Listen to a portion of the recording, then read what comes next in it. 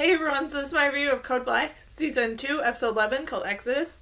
And basically what this episode's about is that when a citywide blackout hits Los Angeles, Angels Memorial Hospital is left without power or a backup generator. And this was a really interesting episode that managed to do a lot without, overdoing it. And I did like the idea of this whole blackout, but, the idea of, the problems that they were having was a little weird because it was, all because of the explosion back in episode 3 that managed to do damage to the boilers as well as the backup generator, and they have yet to fix it. Even though it's gone from episode 3 to episode 11, it still hadn't been fixed, and that was a little weird.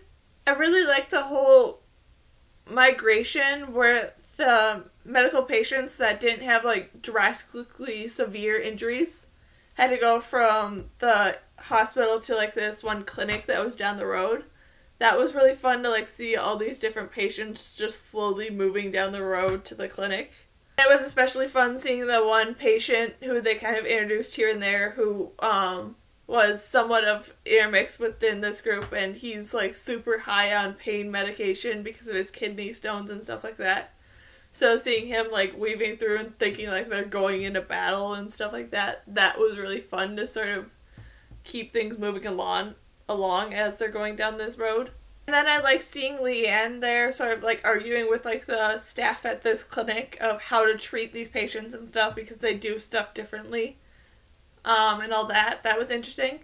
And then I really loved seeing the moments with Jesse and Campbell back at Angels sort of having to work together, and Campbell sort of coming to the realization that Jesse truly belongs at this ER because he knows everything better than everyone else.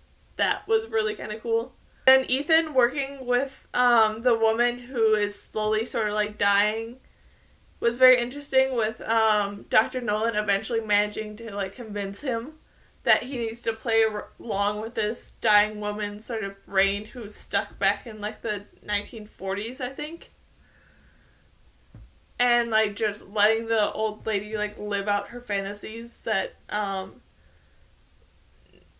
Ethan is sort of a part of, I guess is the best way to put it. And just overall, this was a really entertaining episode that ended on a very happy note, which I really like. And yeah, that's my review of Code Black, Season 2, Episode 11, called Exodus. So, yeah. Bye!